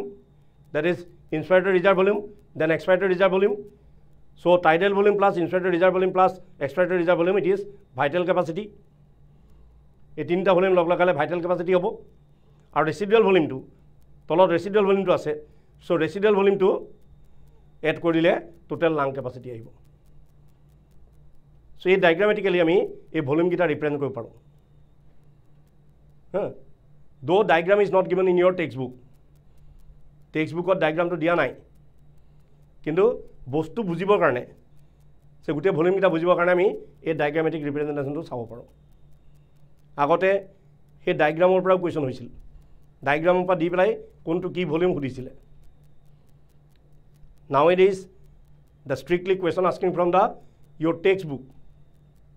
textbookত থকা content বিলাকৰে question হয় কিন্তু আমি এই ডায়াগ্ৰামটো চালে এই ভলিউম কিটা বা ক্যাপাসিটি কিটা বুজি পোৱাত সুবিধা হয় so এটো এটা ম্যাথমেটিক্যাল ৰিপ্ৰেজেন্টেশন টাইপ হয় গতিকে এটো বুজি পোৱাত অলপ সুবিধা হয় so এইখিনি হৈছে ৰেসপিৰেটৰি ভলিউম এণ্ড ক্যাপাসিটি এইখিনিৰ পৰা ম্যাথিং কোৱেশ্চন আহে কেইটামান ভলিউম বিশেষকৈ 4টা মান ভলিউম দিয়ে tidal volume ইনস্পিৰেটৰি reserve volume ৰেসিডুয়াল volume vital capacity so এইকিটা বস্তু এক্সামত দিয়ে ম্যাথিং কৰিব কাৰণে আ ভলিউম বিলাক এক্সাক্ট ভলিউম নিদিবও পাৰে কেতিয়াবা যেনেকৈ আমি টাইডেল ভলিউম 500 ml কৈছো হেতু 500 ml হ'ব নো ডাউট কিন্তু যেনেকৈ ভাইটেল ক্যাপাসিটি 4000 পৰা 4600 ml তোমাক 4800 ml দিব পাৰে অকমান চেঞ্জ কৰি দিব পাৰে আমি হেতুত আইডিয়া খটুৱাব লাগিব যেটো ইমানলৈকে বাঢ়িব পাৰে গতিকে তেনেকা ম্যাথিং কোৱেশ্চন ইয়াৰ পৰা অহাৰ চান্স থাকে so that is the respiratory volume. Now next point we have to discuss gas exchange. আমি inhalation কৰিলো, inhalation কৰাৰ লগে লগে gas exchange কথাটো আহিল. Gas exchange, it is happen in our body in two places. Gas exchange মানে আমি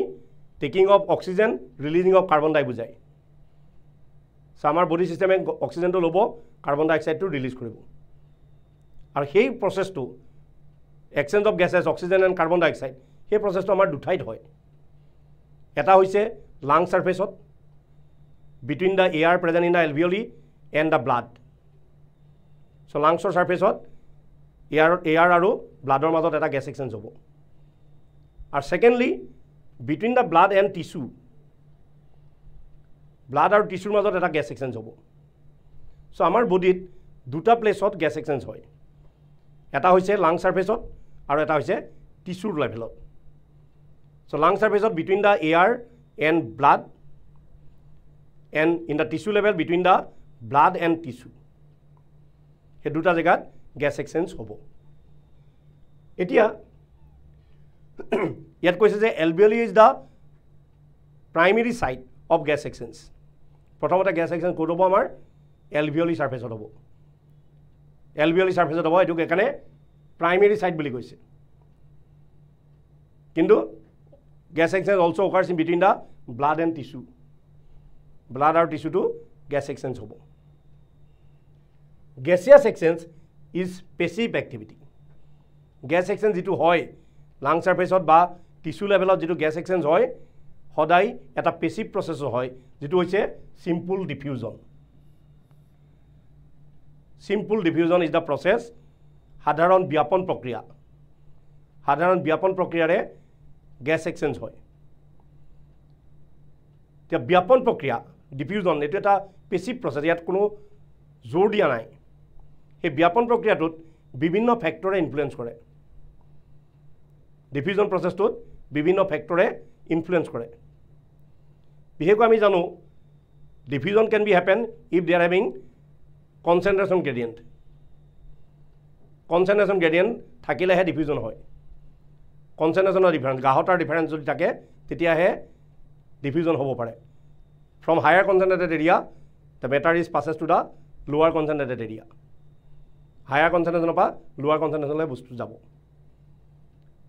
এতিয়া গেছটো যাওঁতে respiratory membrane মাজেৰে যায়. ফ্ৰীলি যাব নোৱাৰে, তাৰ মাজত মেমব্ৰেন আছে যেটোক আমি respiratory membrane বুলি কওঁ. যাৰ যোগেদি গেছটো এক্সচেঞ্জ হ'ব. So that thickness of the membrane, সেই মেমব্ৰেনখন যাৰ যোগেদি গেছটো যাব, thickness of the membrane গেছৰ ডিফিউজনটো নিৰূপণ কৰিব. সো কিমান গেছ ডিফিউজ হ'ব সেই মেমব্ৰেনখনৰ থিকনেছৰ ওপৰতো ডিপেন্ড কৰে. যিমানে মেমব্ৰেনখন পাতল হ'ব গ্যাস এক্সচেঞ্জ বেছি হ'ব. যিমানে পাতল হ'ব সিমানে ডিফিউজন ৰেট বেছি হ'ব. যিমানে ডাঠ হ'ব ডিফিউজন ৰেট কমি যাব. আৰু ফেক্টৰ আছে যেনেকৈ surface area of the respiratory membrane. তে কিমান এৰিয়াৰ মাজেৰে গ্যাসটো যাব, এৰিয়াটো কিমান.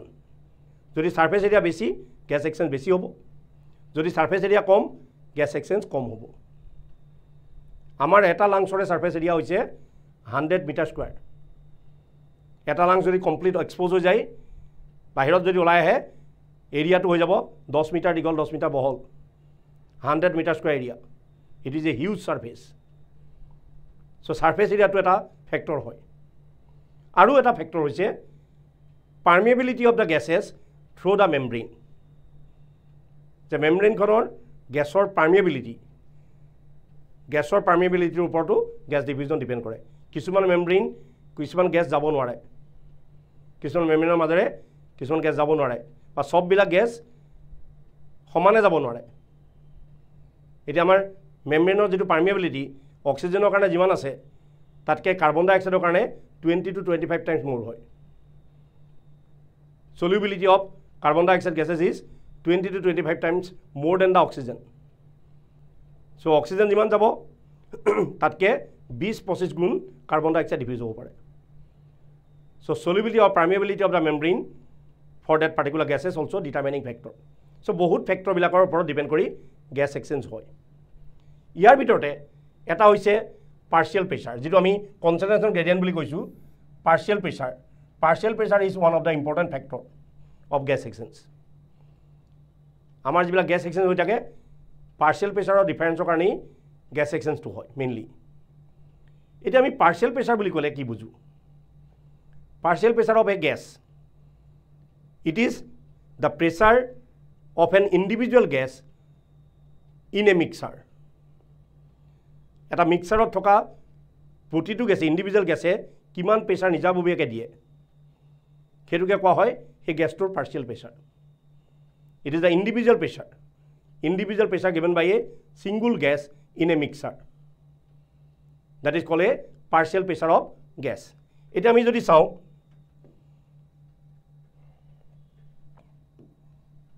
এয়াৰৰ কথাটো এয়াৰ ইয়াত কি আছে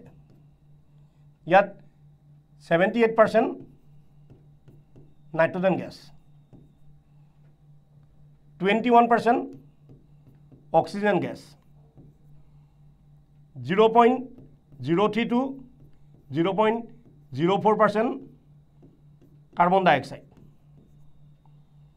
তেনেকে নবল গ্যাস বিলাকো আছে সো এয়াৰটো এটা মিক্সাৰ বিভিন্ন গ্যাসৰ এটা মিক্সাৰ এয়াৰৰ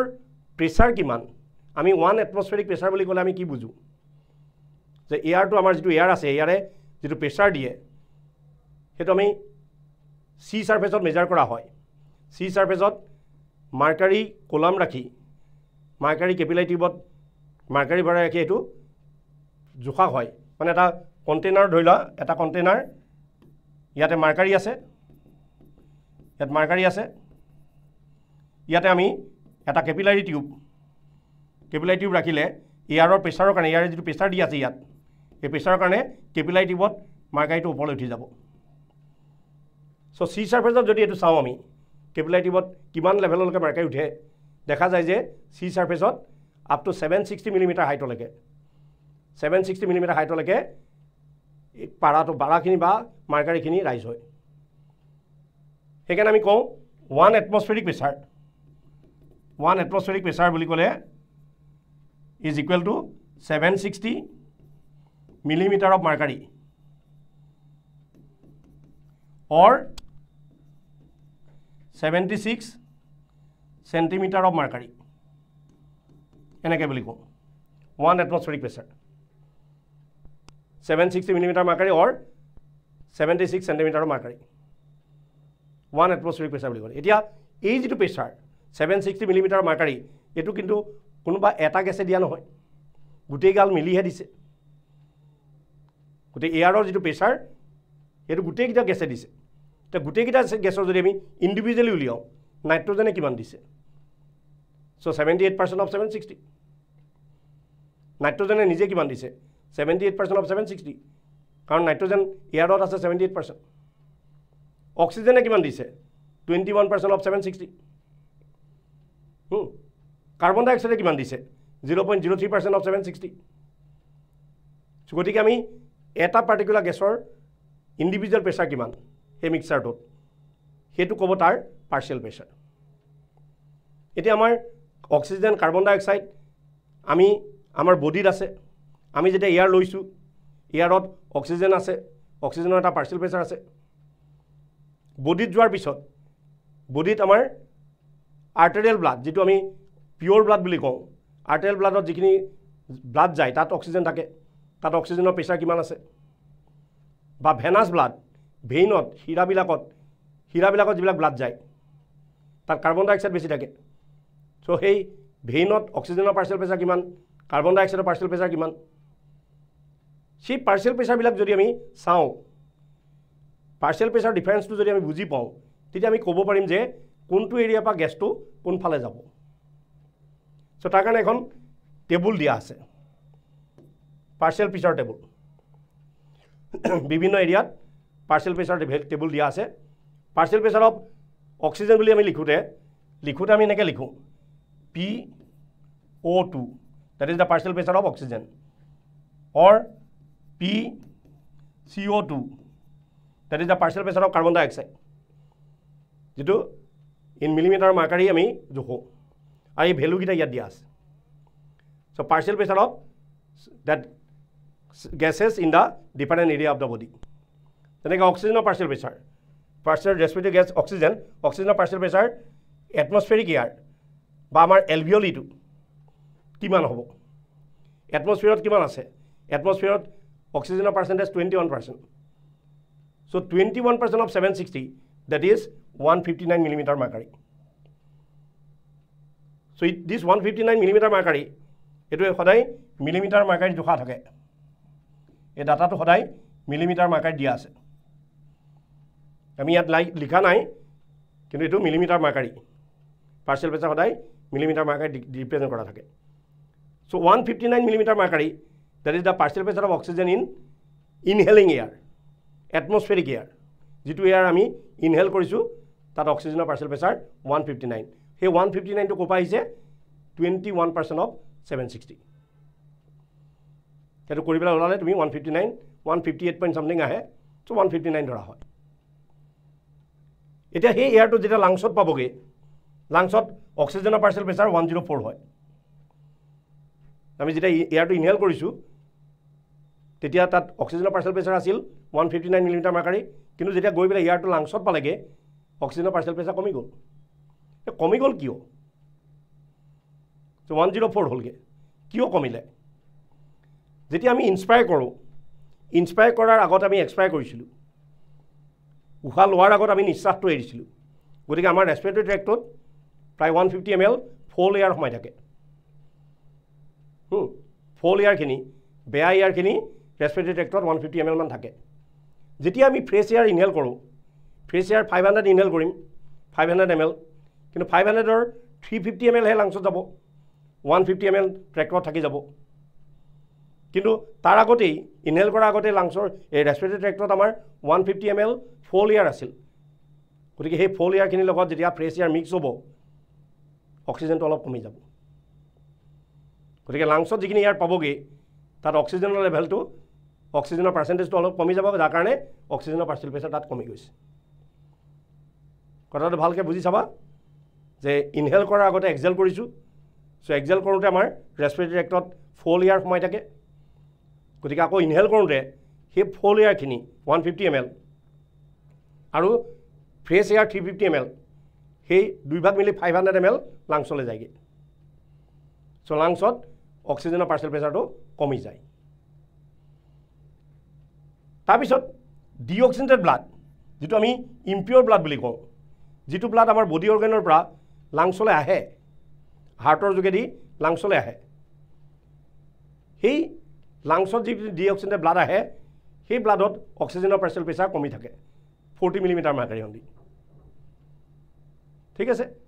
এতিয়া ইয়াত এই ব্লাডটো ডিঅক্সিনেটেড ব্লাডটো লাংছৰ চাৰিফালে সাৰ্কুলেট হৈছে লাংছৰ ভিতৰত অক্সিজেনৰ পাৰ্শিয়েল প্ৰেছাৰ আছে 104 গতিকে অটোমেটিক্যালি কি হ'ব লাংছৰ এলভিঅলি পৰা from da এলভিঅলি of the lungs অক্সিজেনটো ডিঅক্সিনেটেড ব্লাডলৈ সোমাব ব্লাডলৈ আহিব ব্লাডলৈ অহাৰ লগে লগে অক্সিজেন অহাৰ লগে লগে ব্লাডটো হৈ পৰে আৰ্টেৰিয়েল ব্লাড অক্সিজেনেটেড ব্লাড যেতিয়া অক্সিজেন সোমোৱাৰ লগে লগে সেই ব্লাডখিনি হৈ যায় অক্সিজেনেটেড ব্লাড বা আৰ্টেৰিয়েল ব্লাড অক্সিজেনৰ পাৰ্শিয়েল প্ৰেছাৰ বাঢ়ি গ'ল 95 millimetre মাৰ্কাৰী this blood going to the tissue pure blood যেটো আমি অক্সিজেনেটেড ব্লাড টিস্যুলে যাব আৰ্টাৰীবিলাকে লৈ যাব and in the tissue পাৰ্শিয়েল pressure of oxygen is 40 কাৰণ টিস্যুবিলাকত অক্সিজেন কমি থাকে গতিকে যেতিয়া আৰ্টেৰিয়েল ব্লাডে অক্সিজেন লৈ যাব টিস্যুত অক্সিজেনৰ পৰিমাণ কম আছে গতিকে আৰ্টেৰিয়েল ব্লাডৰ পৰা অক্সিজেন টিস্যুলৈ ডিফিউজ হ'ব এই পাৰ্শিয়েল প্ৰেছাৰ ডিফাৰেন্সটো চালেই দেখো যে অক্সিজেনৰ ক্ষেত্ৰত দেখো যে আমি যে এলভিঅলিত অক্সিজেনৰ পাৰ্শিয়েল প্ৰেছাৰ আটাইতকৈ বেছি আছে টিস্যুত আটাইতকৈ কম আছে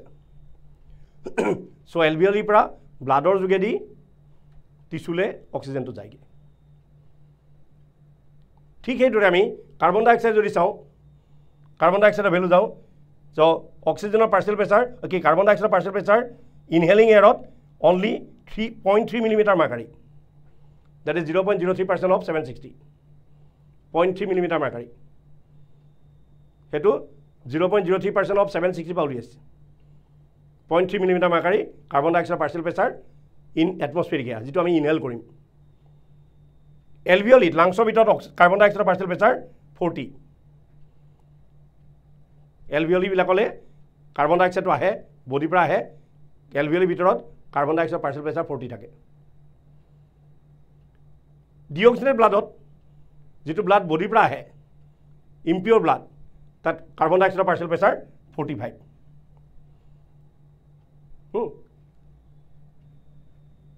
Oxygenated blood but arterial blood 40 আছে আটাইতকৈ বেছি সোয়া টিস্যু বিলাকত আছে 45 হেতু एक्चुअली 45 ওপা 52 মানলৈকে হ'ব পাৰে টিস্যু বিলাকত কাৰ্বন ডাই অক্সাইডৰ পাৰ্শিয়াল প্ৰেছাৰ 45 ৰ পৰা 52 মানলৈকে হ'ব পাৰে সো কাৰ্বন ডাই অক্সাইডৰ পাৰ্শিয়াল প্ৰেছাৰ আটাইতকৈ হাইয়েষ্ট টিস্যুত কাৰণ টিস্যুত ফুড মেটেৰিয়েল বিলাকৰ অক্সিডেশন হয় and during the oxidation of food material carbon dioxide production happen in the tissue jibilak tissue carbon dioxide partial pressure attaitke beshi he tissue bilak hoise most active tissue tat beshi ke respiration hoise ha gorike tat carbon dioxide beshi ke production hoise carbon dioxide partial pressure tat beshi so ami hetu kom pau so which is most active tissue so active tissue boli kole ami kontu bujim jibilak tissue carbon dioxide partial pressure attaitke beshi hoy এতিয়া carbon ডাই অক্সাইডৰ পাৰ্শিয়াল pressure টিস্যুত বেছি so tissue ফালৰ পৰা ব্লাডৰ যোগেদি আহি পেলাই লাংছত পাম এই পাৰ্শিয়াল প্ৰেছাৰ ডিফাৰেন্সটো আমি চালেই পাৰ্শিয়াল প্ৰেছাৰ ডিফাৰেন্সটো চালেই আমি বুজি পাওঁ যে কোনটো গ্যাস কোৰ পৰা কলে মুভ কৰে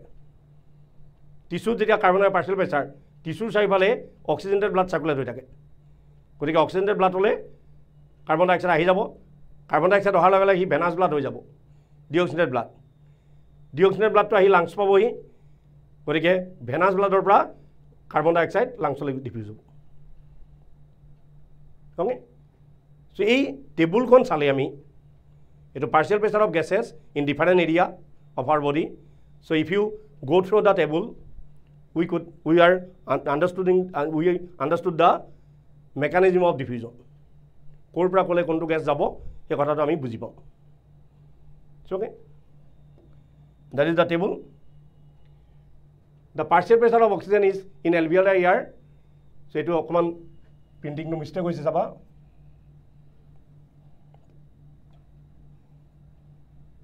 partial pressure of oxygen enake likhibo lage is 104 millimeter mercury its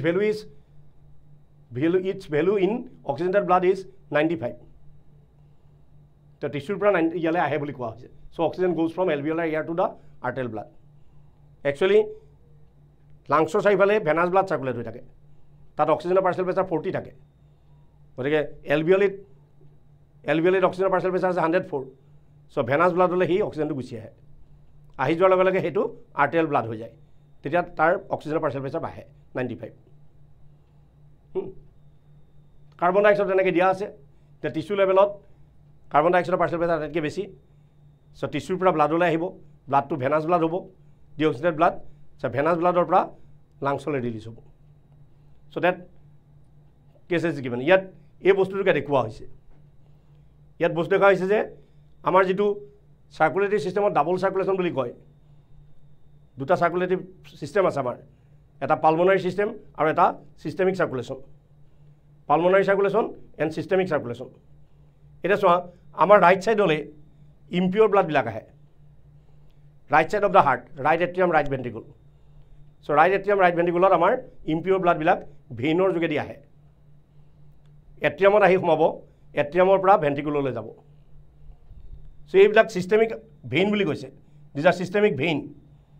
কেইবাটালো আছে সুপিৰিয়ৰ vena Kaaba inferior vena Kaaba কোৰোনাৰী ভেইনছ বহুত আছে এইবিলাক so ভেইন বিলাকে ৰাইট এট্ৰিয়ামলে impure blood লৈ আনে so right atrium পৰা right ventricle লৈ যায় impure bloodত carbon dioxide partial pressure দিয়া আছে impure bloodত carbon dioxide partial pressure 45 mm mercury oxygenৰ partial pressure 40 mm mercury ভেইনৰ ভিতৰত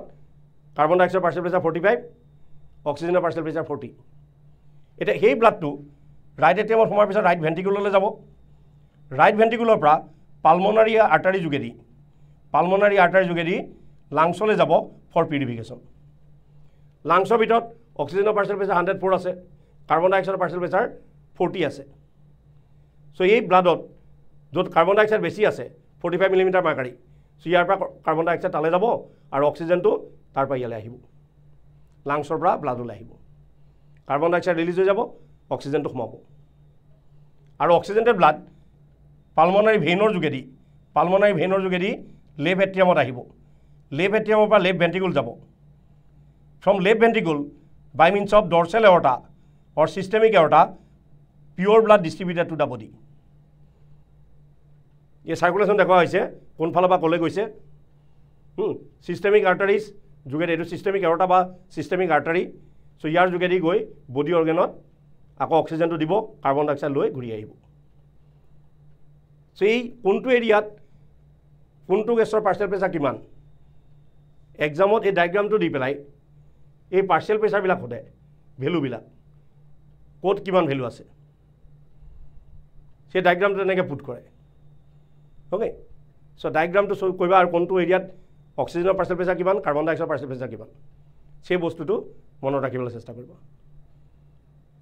চ' গেছ এক্সচেঞ্জত সেই partial pressure difference of the gases. So that is the important point of gas exchange. Yet aru eta kotha yar ahibo.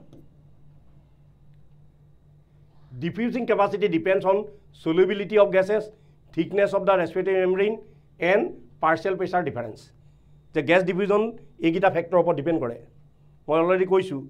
the gas exchange jitu hoy kisuman factor etat prabhav pelai. Surface area kotha ase, thickness of the membrane, permeability of the membrane for the gases, and partial pressure difference. Ebilak factor e gas diffusion to regulate kore. Kiman gas diffuse hobo, hegita factor upor depend koribo. Yet aru eta important kotha etu, the solubility of carbon dioxide. Solubility of carbon dioxide, it is 20 to 25 times higher than the oxygen. So oxygen ke carbon dioxide solubility 20 to 25 times বেছি গতিকে 1 millimetre difference partial pressure difference অক্সিজেনৰ ক্ষেত্ৰত যদি হয় অক্সিজেনৰ ক্ষেত্ৰত দুটা জায়গাত যদি পাৰ্চিয়েল প্ৰেছাৰ ডিফাৰেন্স 1 মিলিমিটাৰ হয়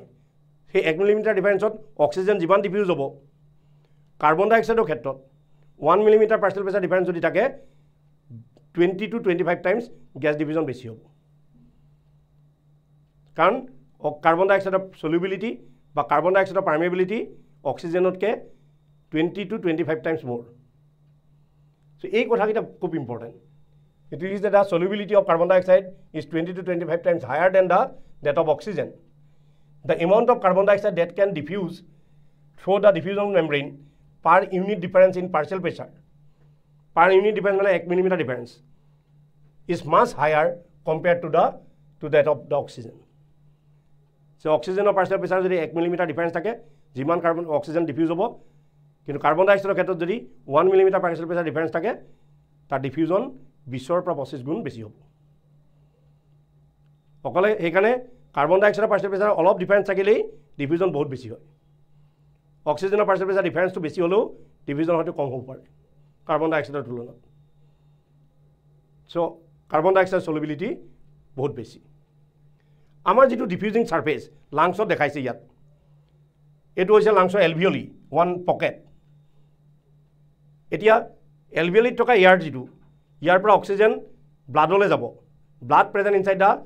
ব্লাড কেপিলাৰি এৰাউণ্ড দা লাংছৰ চাইবেলে ব্লাড কেপিলাৰি আছে এতিয়া এয়াৰটো আছে ইয়াত অক্সিজেন আছে ইয়াত কাৰ্বন ডাই অক্সাইড আছে এতিয়া কাৰ্বন ডাই অক্সাইডটো ইয়ালে যাবলৈ আৰু অক্সিজেনটো ইয়ালে আহিবলৈ সেই মেমব্ৰেনৰ মাজেৰে যাব লাগিব যিখনক আমি ৰেসপিৰেটৰি মেমব্ৰেন বুলি কওঁ এই মেমব্ৰেনত কি আছে there is a wall of the alveoli wall eta ase that wall of alveoli made up of only one layer of cell and that is a flat cell layer যেটো কোৱা হয় squamous epithelial cell alveoli যেটো wall এটা চেপেটা সেলৰ layer থাকে যেটো স্কোয়ামাছ epithelial cell layer বুলি কয় then wall of blood capillary this one that is called endothelium of blood capillary endothelium that is also made up of one layer of cell that is also flat cell চেপেটা সেলৰ এটা layer যেটো endothelium বুলি কোৱা হয় so ইয়াত কৈছে যে ডিফিউজিং মেমব্ৰেনখন কিহৰ দ্বাৰা তৈয়াৰী the squamous epithelial of alveoli then endothelium of blood capillaries and in between them এই দুইটা ওয়ালৰ মাজত বেসমেন্ট মেমব্ৰেন থাকে there is a non cellular fibrous membrane যেটো কোৱা হয় basement membrane basement substance that is a non cellular fibrous membrane present between the alveoli wall and wall of blood capillary এতিয়া এই যেটো তিনটা লেয়াৰ এই তিনটা লেয়াৰ লগ লাগি কি হৈছে ৰেসপিৰেটৰি মেমব্ৰেন সো গ্যাস বিলাক তাৰ মাজেৰে যাব লাগিব ৰেসপিৰেটৰি মেমব্ৰেনৰ টোটাল থিকনেস আমাৰ ক্ষেত্ৰত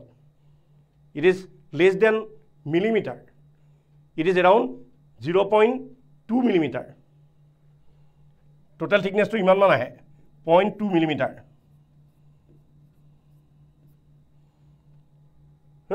thickness 0.2 millimeter only it is very negligible so through that respiratory membrane gases can be diffused easily